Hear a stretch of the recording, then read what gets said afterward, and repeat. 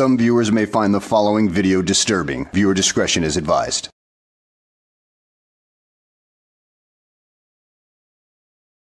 Well, hello and welcome back to the channel, everybody.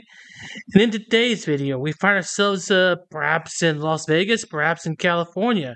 Either way, we've got a man who fancies himself a constitutional law scholar and another guy who actually is an attorney. And they are very much at odds with each other, considering that Mr. Chillie de Castro, numbskull himself, all but called out Patrick Darcy by name as a complete charlatan.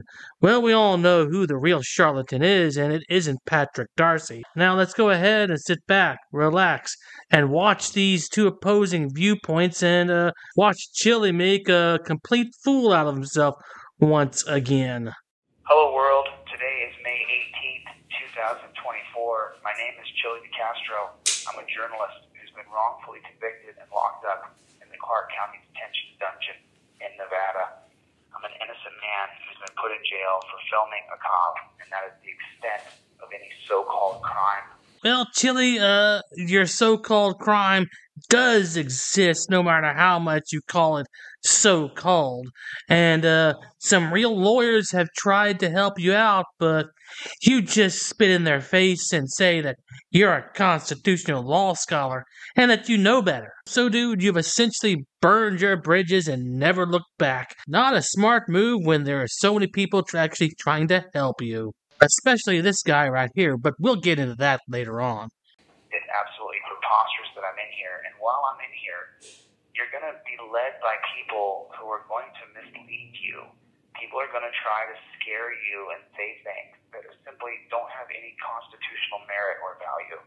Oh, he must be plugging his trifold at this point. I mean, he does realize, probably like the rest of us, that it is full of shit. I mean, even some of the First Amendment auditors out there have begun to realize that. They just don't.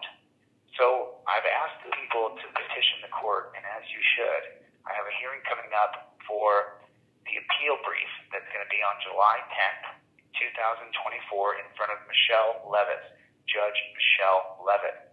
The court should be petitioned to release me and to grant my petition to be released. It's called an appeal petition. So that's what it is. Everything filed in the court is a petition or a writ. And anybody who tells you you cannot petition the court is a charlatan, and they're misleading you. Well, you're entirely wrong on that, dude. What you're talking about is redressing your grievances with the government. That doesn't work with the legal system. That works with the main government itself, not the Justice Department. In this particular occasion, you would have to use those motions and briefs that you talk about. I mean, it's not what you think it is, dude. It's not an end-all, be-all method of getting you out scot-free. Nope, nope, nope, nope, nope. And that poorly written appeal that you wrote just isn't going to cut the mustard. I mean, I'm sure the judges is going to get a good laugh out of that.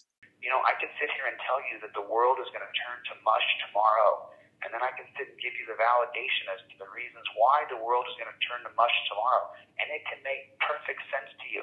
Just like Don Lepre's multi-million-dollar real estate deal, if you buy his videos, you're going to be a millionaire in the real estate market. You remember Don Lepre?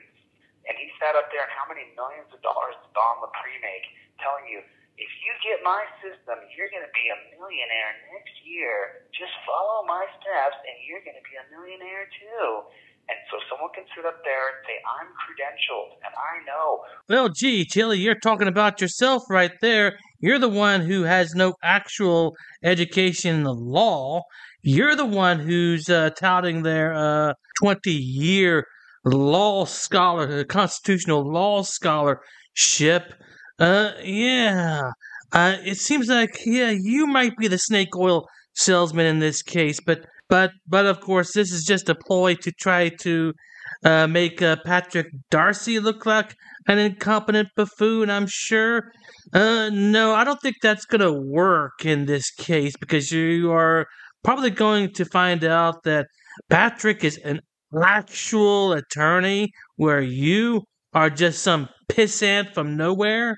Well, let me give you just a little bit of a rundown on the history of petitioning in America.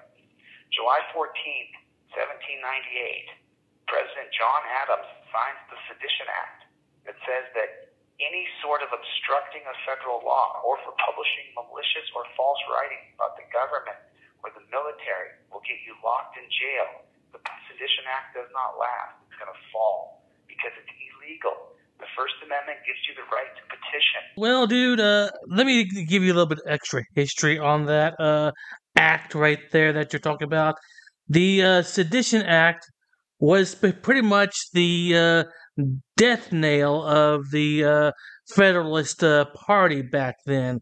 Once they passed that, they kissed their butts goodbye because they were all voted out of office in the next election. And essentially, it was really the first challenge to the First Amendment that had occurred. But this has nothing to do with petitioning the courts to let people go like that. I mean, no, dude. You might want to recheck your scholarly work.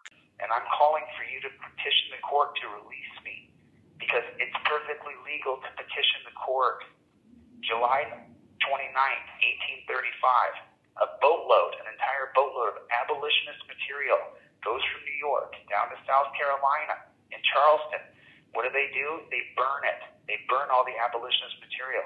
That's on July 29th, 1835. Well, then on December 2nd, 1835, Andrew Jackson, in his annual address to Congress, calls for banning the petition of slavery literature. And then this is the big push right now to get slavery abolished in our country was in the early 19th century. So then on February 4th, 1836, the racist Senator John Calhoun says that it's not the right of the federal government to ban mailing petitions. It's up to state law. That state law can ban the mailing of petitions. This is the history of petitioning, and it's just not true. Then on March 9th, 1836, after two anti-slavery petitions are submitted to the Senate, John Calhoun from South Carolina, he proposes banning petitions about anti-slavery from the Senate from now and forever. Now, the Senate is going to strike that down, but the House has not heard the bill yet. And what are we talking about? We're talking about the House of Representatives in the United States government in 1836. Half of them are attorneys. The fact that many of those senators were attorneys really has jack all to do with what you're talking about. You can petition the government, yes, but can you petition a judge like you're proposing? Can you present a case law, case study, or any literature that says or points out instances of this kind of thing happening where people have gotten together to petition a judge to release somebody and it was legal? Can you do that? Because all you're doing here is showing examples of people petitioning the government, not judges. May 18th, 1836, Henry Pinckney of South Carolina, he proposes the gag rule that you ban all petitions.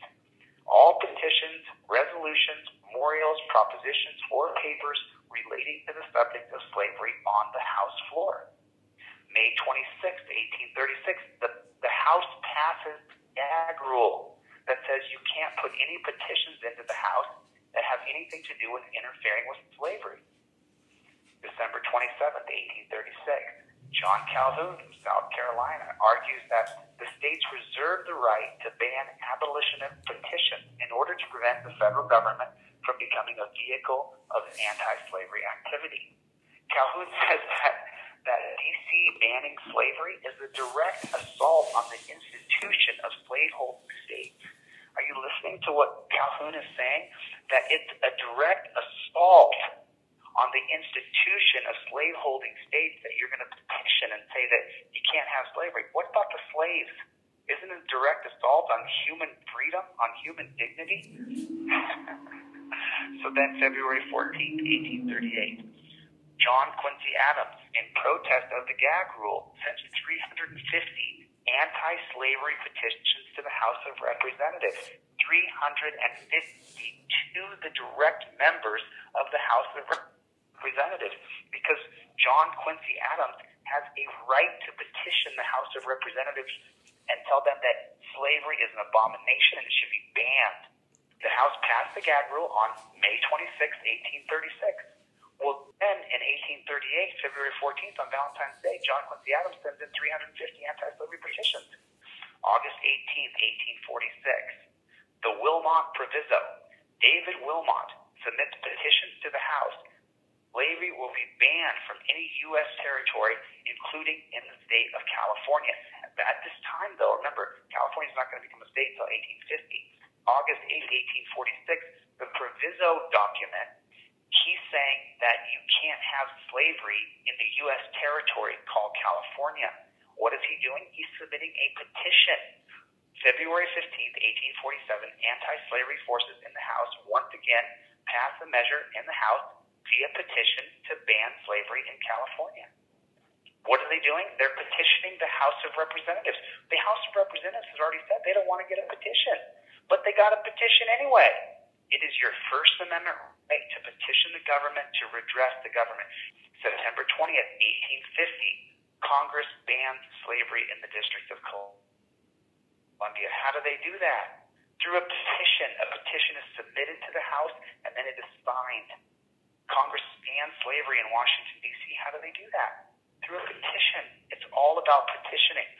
June 15th, 1917, the Espionage Act that says if you say anything bad about the government, you're going to get a $10,000 fine and 20 years in prison. They're trying to shut down the press. They're trying to shut down petitioning. Throughout the history of our time, there were martyrs who stood on their rights for petitioning. Just so you know, Charles Sinek would go to prison, and in Sinek versus United States, the Supreme Court upheld the government's right to put him in prison for petitioning. They said if there is a clear and present danger to law and order, then your civil liberties can be curtailed. Your very first liberty at birth is your right to speak. You're born into the world screaming. June 28, 1940, the Alien Registration Act. All Japanese Americans on the West Coast are to be put in internment camps. That's a more direct assault on freedom. But I just wanted to go down a list of the history of petitioning in our country. And you have a right to petition, and you should petition. Dude, yeah, I question your methodology right here. Well, what I'm hearing is the normal functioning of the U.S. government, because what you're talking about here are senators and congressmen who write up proposals for laws and acts and everything like that, and it goes through the system where Congress has to debate it, and it ends up getting passed or rejected based upon the voting in Congress. Then it's passed on to the Senate, where it gets voted on or rejected, and if it's rejected, it gets sent back to Congress for further redrafting. But if it passes, then it goes to the president, who can either veto it or pass it. I mean, it just sounds like you don't know how the government works. You don't know what actual petitioning is, because you never mentioned one single case of the average citizen petitioning anybody for anything, especially when it came to a judge. You never once pointed that out. The judge who's going to hear the appeal on July 10th, and you should petition that biased Judge Ann Zimmerman, who's unprincipled, who hasn't put anybody in jail for obstructing in the past 5 years that we know of. Yeah, so what's the point? I mean, maybe because you were a special case where you wanted to act all superior and you ended up getting put in your place, you sorry little punk? Oh no, that couldn't be it. And it wasn't the fact that you called the cops in the courthouse pigs. It wasn't the fact that you were back-talking the judge. It wasn't the fact that you were acting like a complete jackass. No. None of that could have had anything to do with it, could it? And she should be redressed by the people, because what she did is abhorrent, unprincipled, and biased. nothing wrong with telling her that. I will say it out loud 1,000 times, and I'll have it printed, and you can hear me say it. There's nothing wrong with saying the truth to the government. Your voice cannot be silenced, or we do not have freedom. If you can't speak up against injustice, then what do you have? That is the definition of a tyrannical government. Listen, I'm a passionate person. I believe in everything that I'm saying because this is the law. These are the rules. Now, you can get a charlatan to stand up there and say, oh, I'm not against Chillie, but I'm not for Chillie either. I want everybody to listen to me. Remember what YouTube is about. Views, likes, and comments. That's what it's about. Everybody's in competition trying to get everybody to listen to them. That's the way it is. But they don't have a mission. What's our mission here at Team DLZ? Overturn Terry versus Ohio. Stand on our First Amendment right to petition, speech, press, and assembly. That's our mission here. And now I'm supposed to abandon the mission because you have some charlatans saying, oh, Chillie could get charged with crimes because here's how the court could see it. Yeah, I can tell you right now, we could get hit by a comet next week. There's a comet coming through space, and let me tell you why. It's very probable that we could get hit by this comet tomorrow. And I could sit up here and give you all these different, charts and statistics and graphics and say, oh, yeah, look at this. And, oh, by the way, the world is flat. I can tell you 1,000 reasons why the world is flat. You ever watch a flat earth video? They'll sit there and convince you. By the time you're done watching, you'll leave it and go, man, you know what? There's got to be, it could be flat. And then there's this little science called trigonometry. And if you know anything about trigonometry, then you know the world cannot be flat. If you know anything about how satellites work around the world so you can watch MTV, then you know that the world could not be flat. That it would have to be a gigantic conspiracy by every single country in the world throughout the history of time to pretend as though you don't have to triangulate satellites so that you can get reception in Zimbabwe. Chillie, your analogies leave something to be desired.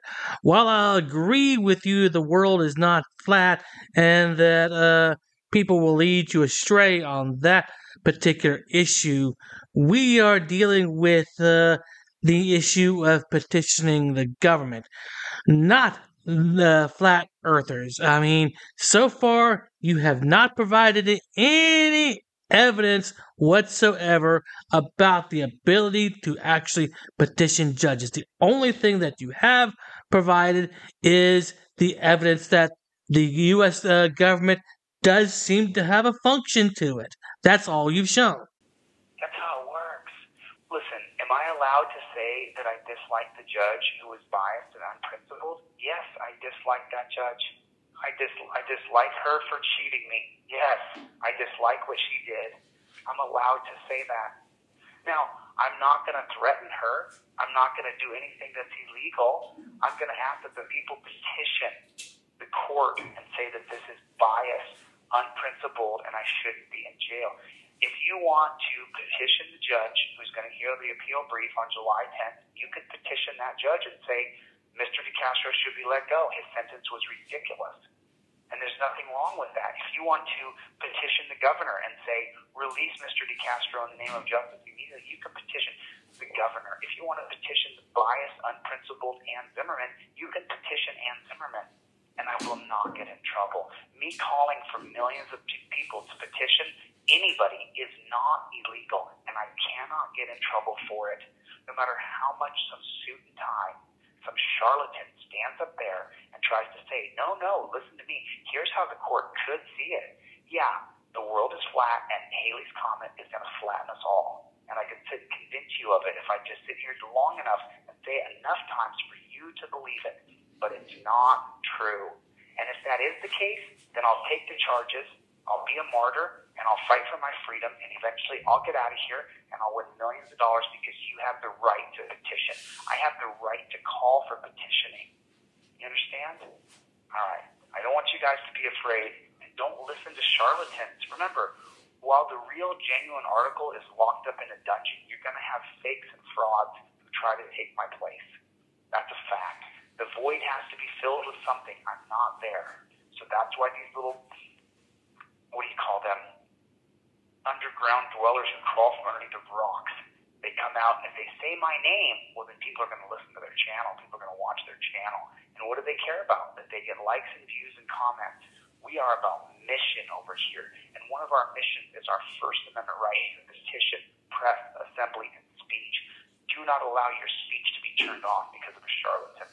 Chillie's going to be charged with crimes if you send in a petition. No, I'm not. I am not. That's not true. That's a lie. Send in your petition.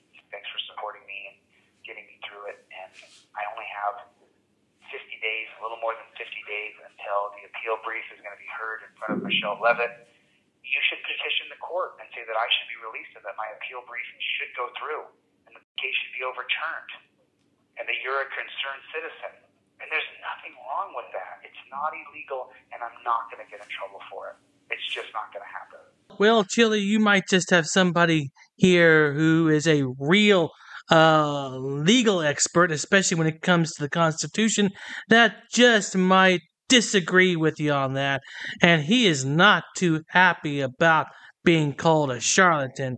No, no, no, no. This man actually studied at Georgetown University. Where did you study at, dude? Where did you study at? I mean, besides on YouTube, I mean, that's all you did was YouTube University. In fact, I think you became the dean not too long ago. Well, I got wind of Chillie's video, the telephone call got broadcasted, where he doesn't say my name, but he calls me out as a charlatan and other things. Ah, don't worry about it, Patrick. It's all part of being a content creator on YouTube. You gotta roll with the punches, and I know you can most certainly roll with the punches. Unfortunately, we've got some idiots on YouTube that just don't know how to roll with the punches. Am I right, Shady? Am I right? Behind me is the picture I took of Georgetown University, the main campus, when I first got to DC more than 20 years ago.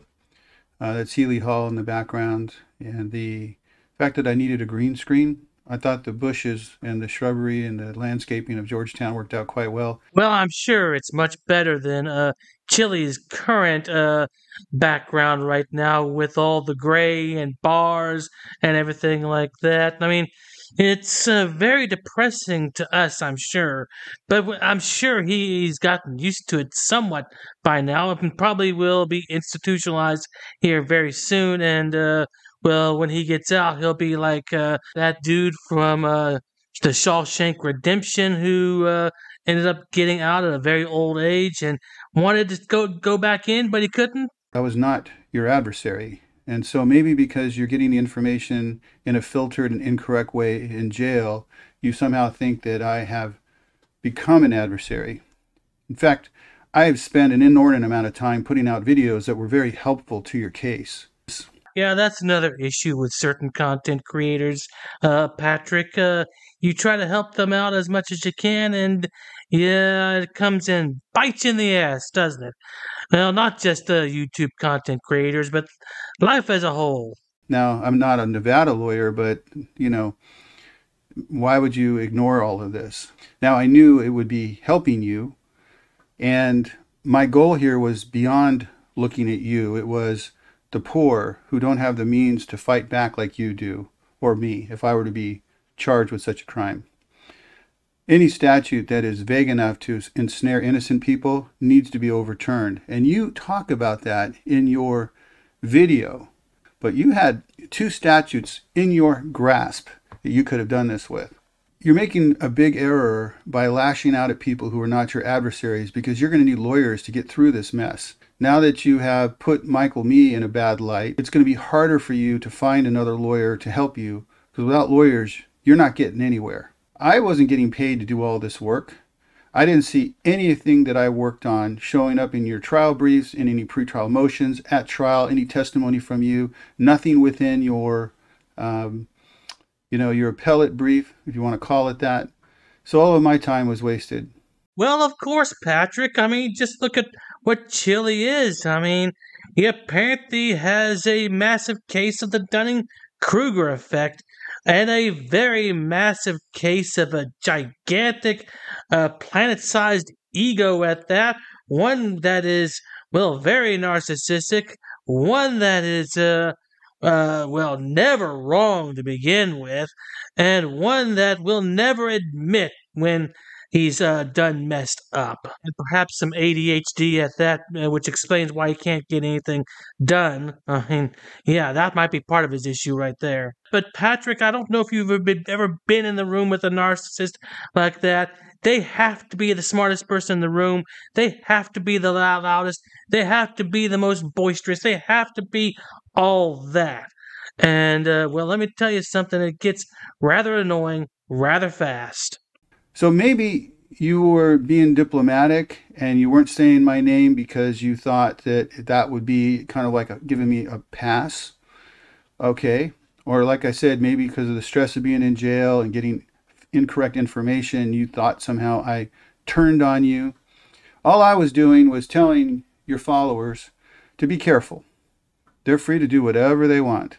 The call that you made really, again, misses the mark. Those were instances where Congress is debating policy, debating a statute, debating changes to statute. That is 100% petitioning activity, and you certainly can let your congressman know about that. Wow, I didn't even watch this video straight through, and he pretty much just laid it out right there with the exact same thing I said to you on earlier in this video. I mean, dude, you did miss the mark all the way through.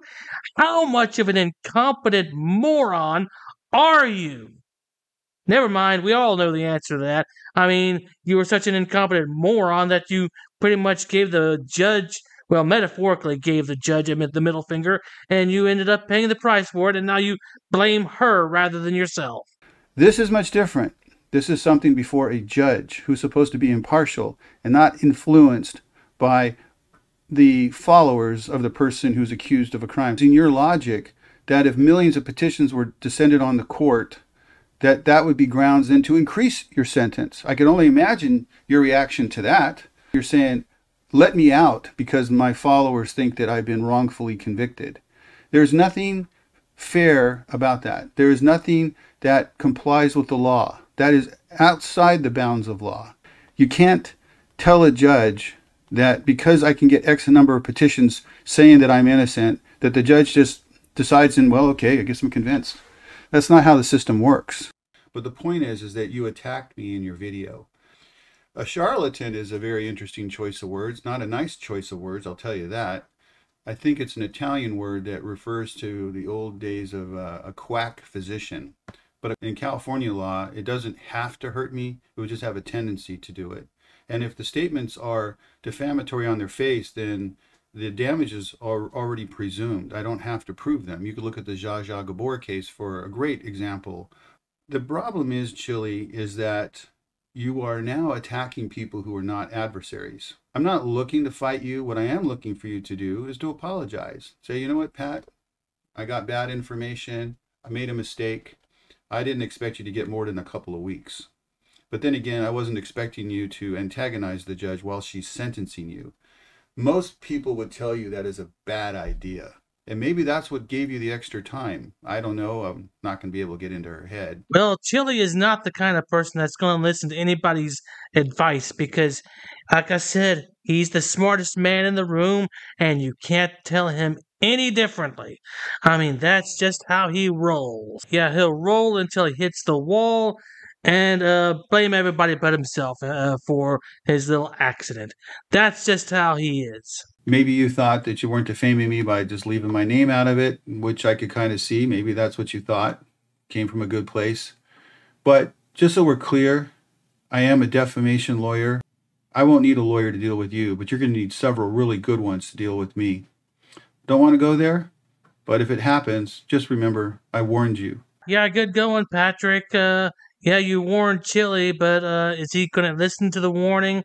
Perhaps not. I mean, he'll push and push and push until he thefts around and finds out, and he's more likely to do that than anything else. I mean, words of reason really have no effect on that pea-sized brain of his. So, yeah, you might want to consider, maybe just taking some preemptive action and well, start writing up the lawsuit itself, because you know you're going to have to sue them, right? Yeah, you're going to definitely have to do it in the future. So at any rate, guys, I hope you enjoyed the video. Thanks for watching, and I will see you on the next one.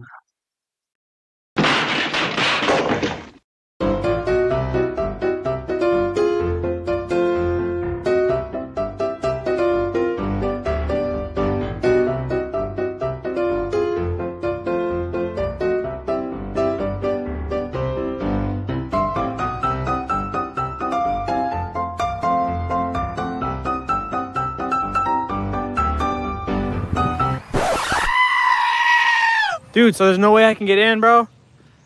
Come on, I'll put you on my YouTube. But shut up, Wesley. You gotta put signs up, ma'am, if it's... Are you Glenn Serio? Who's that?